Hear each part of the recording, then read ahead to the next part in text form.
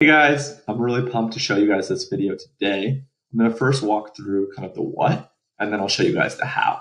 So this is a browse abandonment flow, and historically the way that you set this up, right, is you'd grab this product block, bring it over here, and then you'd kind of pick like a default, let's say bestsellers, right? And you'd tick this box for personal recommendations, right? So if we look at what that actually entails here in 1 second, we'll see certain items.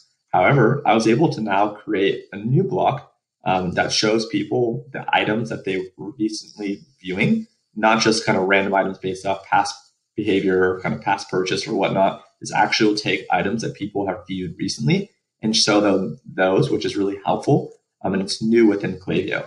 So if we kind of do a preview here, this is what it looks like. And this is for this girl, Lauren. So we can see Lauren was looking at a couple of these things here today, which is the 30th that I'm filming.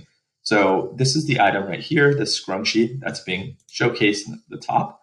And then this one right here, right, is maybe items that are recommended and similar to the scrunchie, or maybe items that they've purchased in the past.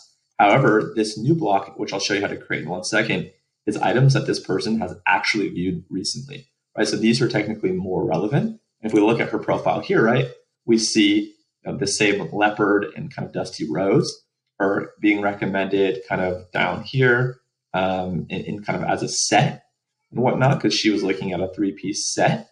So that's kind of how the recommendations can work now. And this is brand new within Klaviyo. We wouldn't necessarily have both of these in one email. I kind of wanted to just illustrate the side by side of how much more kind of personal this is now that we're able to take items that this person has individually viewed. So what I would probably do is I would go ahead and just delete this.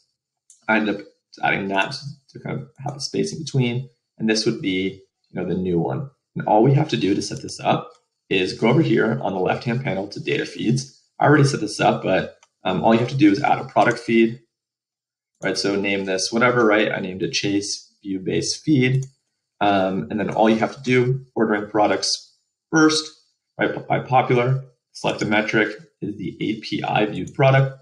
You'd create the product feed. So again, I already did that. So we'll just look at it here. And all you have to do in this email, instead of clicking where it had like popular or bestsellers, you would click the one that you save, which again takes the trigger of view based. So this person, Lauren, will see products that are specifically recommended for her based off items that she's viewed, let's say in the past 24 hours or in the past week, 2 weeks, depending on what that data looks like. So this is kind of a new hack to make your browse abandonment and other flow emails really hyper relevant to each person in a lot more personal of a way. So I hope that helps. If you have any questions, please let me know.